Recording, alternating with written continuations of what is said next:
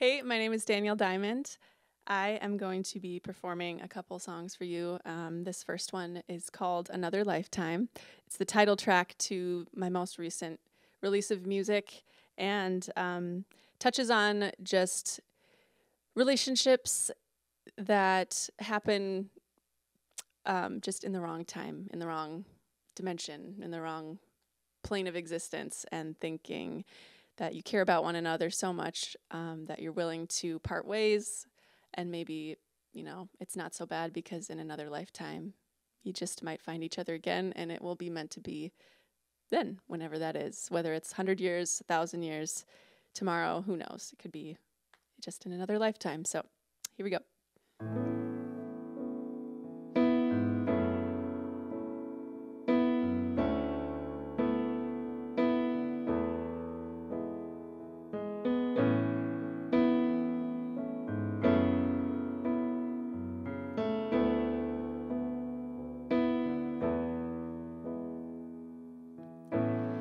It's okay that things aren't working out.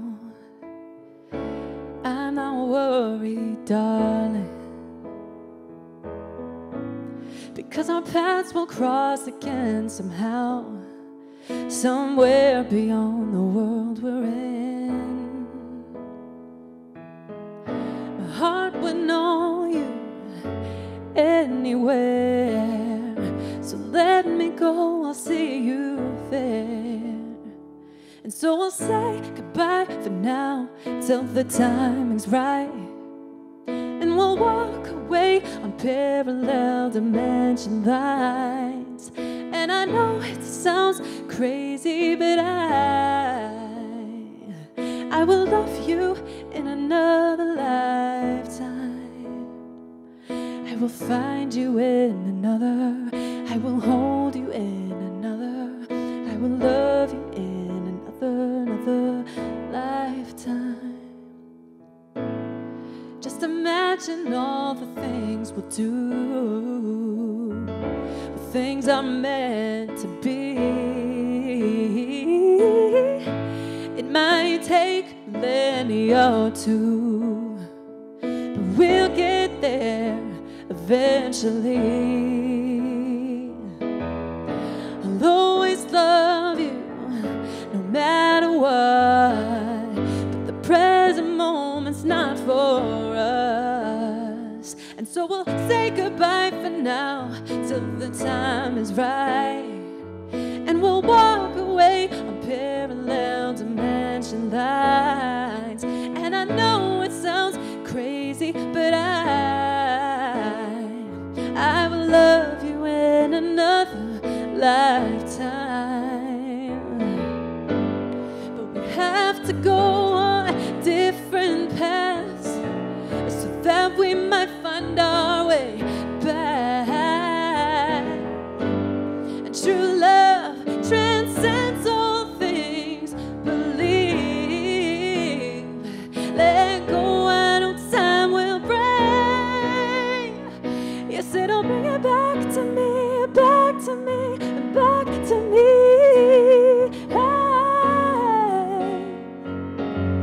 Ooh,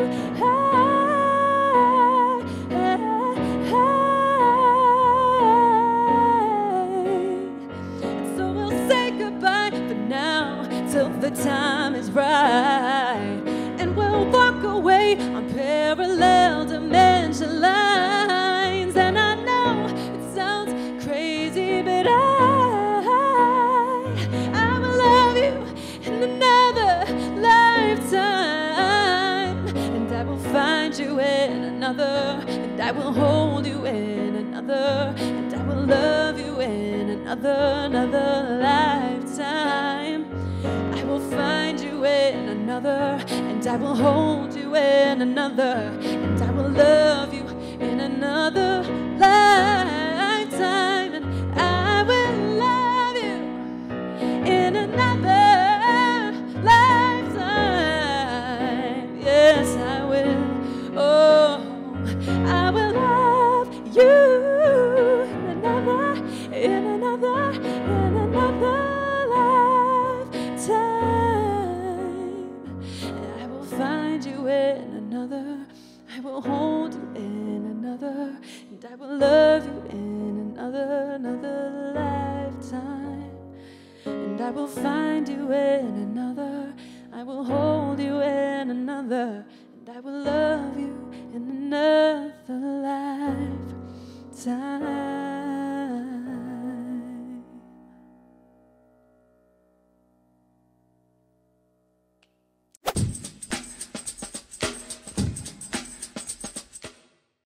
My musical journey. So I have been singing ever since I can remember. I mean, my first memories are, involving music and just dancing and singing in my living room with my older sister. And we were kids of the 90s, so the Spice Girls were our big thing. And I always joke, like, that was my first taste of performance was National Park Service potlucks, because my dad worked for the Park Service. My mom did for a time as well, but they would hold staff potlucks and get-togethers, and my sister and I would just get up and entertain the masses with Spice Girl routines.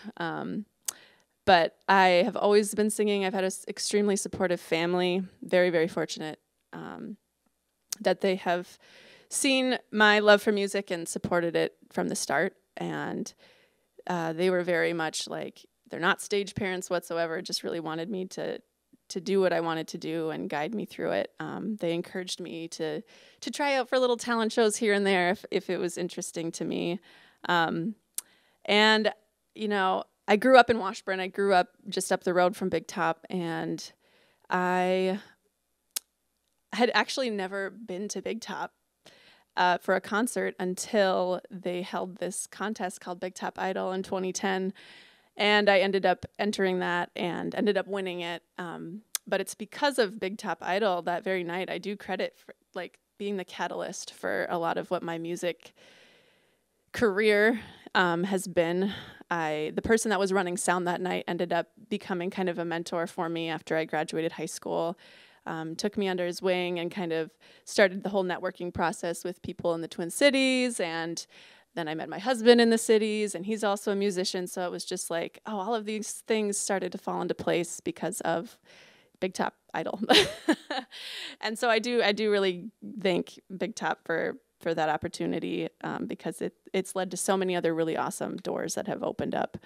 And it was all because of that one night. I think it was just a really cool, life-changing experience. But then, I've been writing since I was about, I remember starting to write when I was in third grade, and, they're terrible songs, but they're songs. And I just every year just kept trying to get better and better and listen to the people that really inspire me and try to not copy them, but just figure out, okay, how are they structuring their songs, and how can I, make mine sound just as cool as theirs, or just put a spin on it and make it my own. So it's been a lot of just like self-educating as an independent singer-songwriter.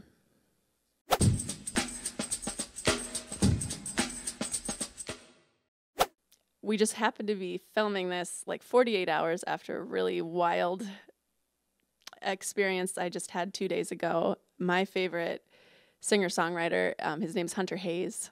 I don't know if I can name drop him in this, but he's always been one of my favorite artists ever since he came out with his first album. And I ended up getting to, like, just by chance perform with him 48 hours ago. And so I'm fresh off of that, and I'm like, I can do anything. Anything's possible, right? So he's just an awesome musician, and I hope he tours through Big Top at some point down the line. But I'm so just like on cloud 9 from that experience, getting to sing with him while he was passing through on his solo tour right now.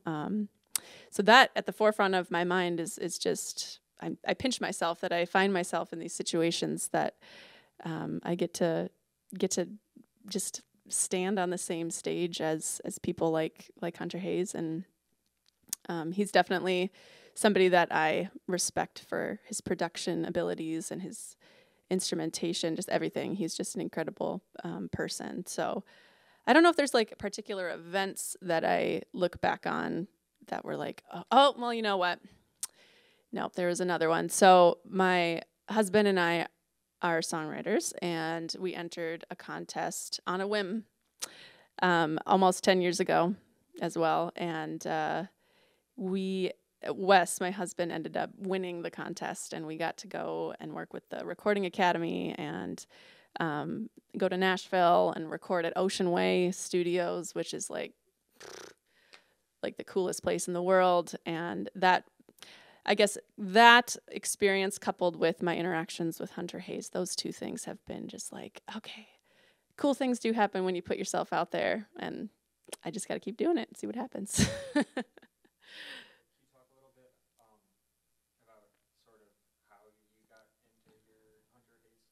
Hunter Hayes, you know what? I just remember hearing his hit song Wanted came out in like, oh gosh, was it 2013, 2012, somewhere around there. And I'm not a huge country music fan myself. I respect it, but I just don't find myself listening to it day to day. But suddenly it was like I heard that song and I'm like, dang, it's a well-crafted song. It's got a great hook. It's catchy. It's really beautiful. And the guy seems like a really awesome guy. And I learned too that, Hunter, he plays all the instruments, he produces his stuff, and it's just like, dang, I can respect that. That's a lot of work because all I do is sing and play piano. And so to see this one human being able to do multiple jobs as a musician, it was just really inspiring. And it was funny because in 2014, my parents and I went to Nashville, and it was the second time I'd been there. We're kind of just bumming around and happened to bump into him on a sidewalk. And it was like, of all the people in the universe, it had to be him that we got to run into. And he was really sweet. And back then I promised him, like, I'm going to share a stage with you someday. And here we go. It happened 48 hours ago. And I hope it wasn't the last, but yeah, it's just funny. Serendipity for sure.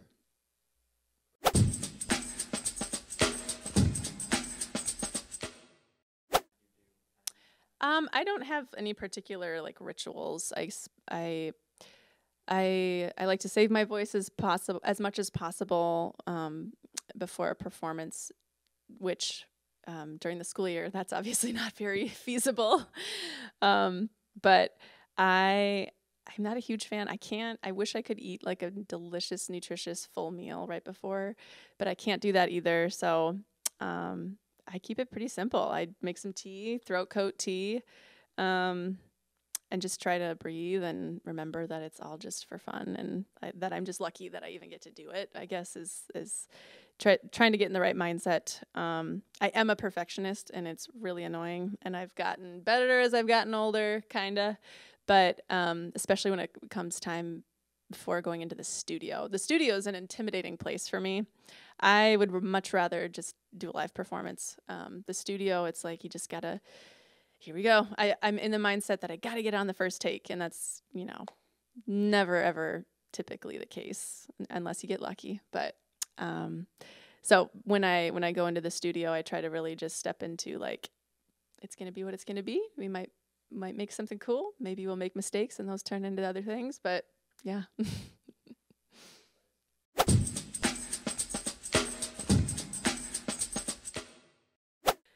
So I end up writing a lot about love and heartbreak and just the fragility of life, how short it is and how weird it is and frustrating it is.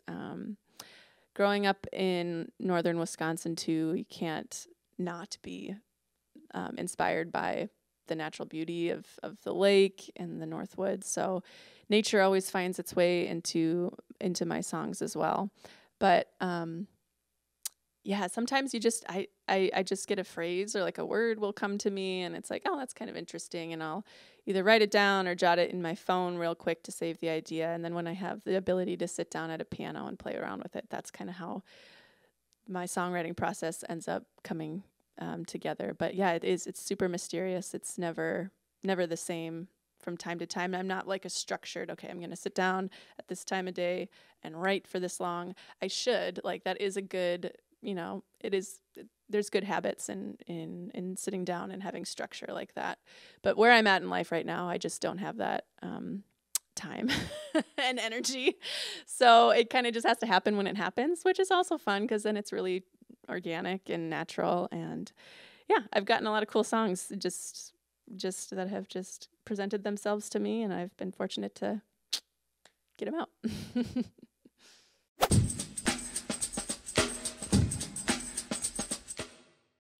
So when I was little, my parents were always playing music all around the house and on car rides and everything. So I got a lot of, Prince. Prince was my childhood, and the Spice Girls, like I said, just the 90s. I love the 90s.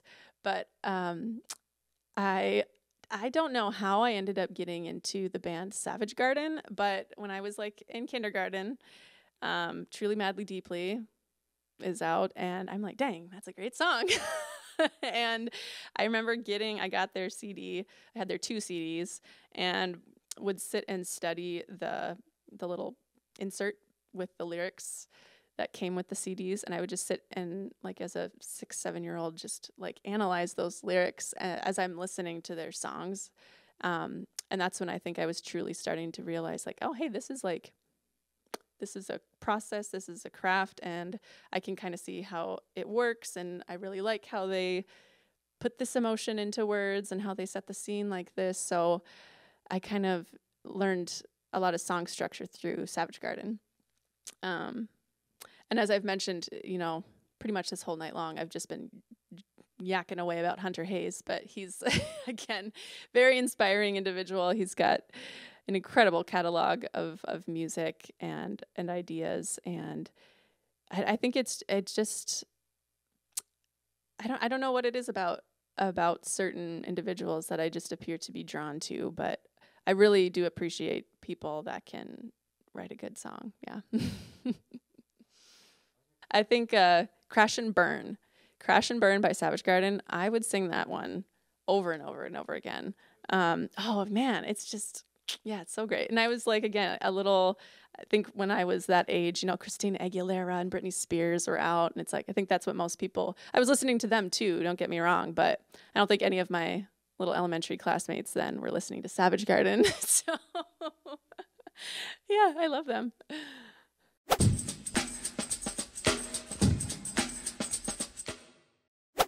Well, I'm always hoping to get better about releasing new music.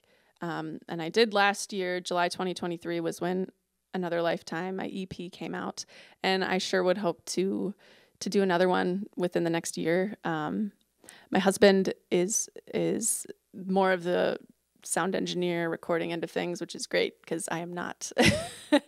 And he's really good about encouraging me and gently pushing me. So hopefully within the next year, I can have some new tunes out. And I'm just putting it out there, but I sure would love to work with Hunter Hayes. And I don't know, any opportunity that ever presents itself to me, I typically say yes. And I always learn and get something out of it. So, all right, this next song is called Cups of Coffee. And I'm not a huge coffee drinker. I guess I love coffee. I don't drink it a lot. I try to keep it kind of like as a weekend treat. And but the song is kind of fun. I blended in a lot of coffee drinks, and maybe you'll hear what you like to consume in the song. But it's essentially about just meeting at a coffee shop and meeting with somebody that meant a lot to you from the past, and that is still important to you in the present moment. And just as you are meeting over coffee, you're just like, oh, this is great, and you're reliving moments, and it's just it's nice to have a friendship like that has lasted throughout the years, and that you every once in a while still get together and have a cup of coffee. So here we go.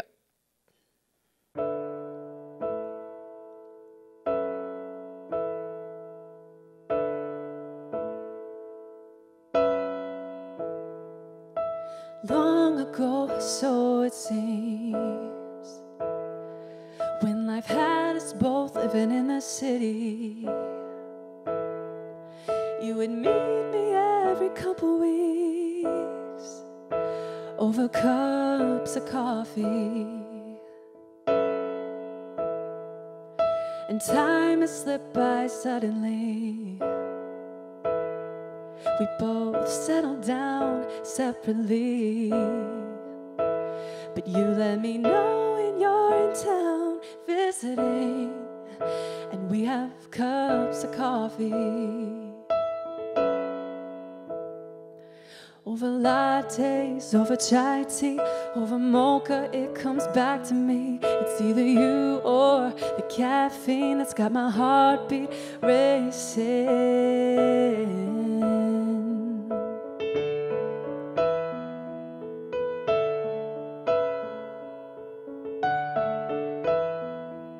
Sweet as sugar, smooth as cream.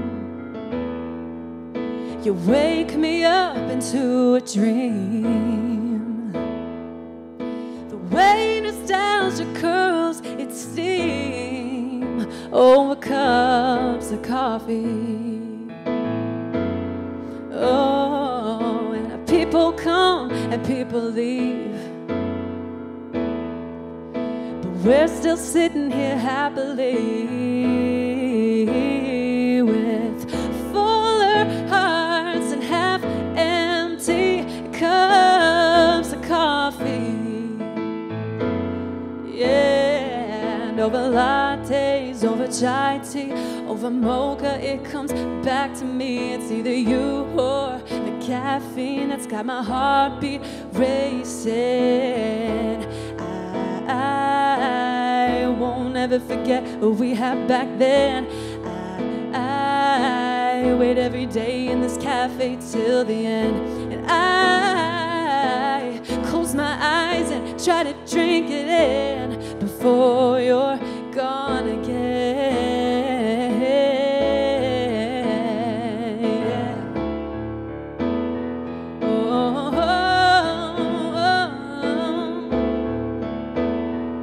and over cold brew and cappuccino and double shot Americano. And if you listen, wouldn't you know it's our song playing on the radio? Over lattes, over chai tea, over mocha, it comes back to me. It's either you or the caffeine got my heartbeat racing. And I won't ever forget what we had back then.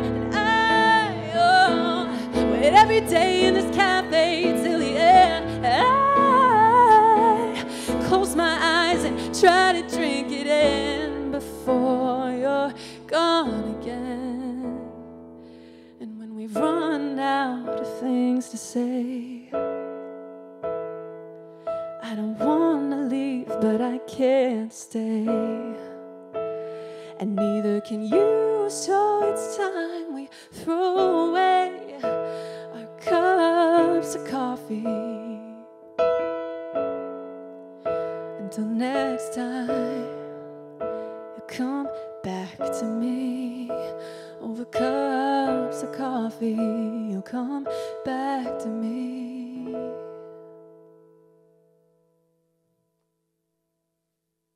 Just support one another in whatever way it is, whether it's in music or art or one's identity, where they're out in life. Just stand by each other, support. It's taken me incredible places just having support from family and from the community, and so I guess that's my overall hope, is that everybody can experience what I've gotten to experience in life through support of others. Something like that? Okay, hopefully. Okay, there we go. Good enough.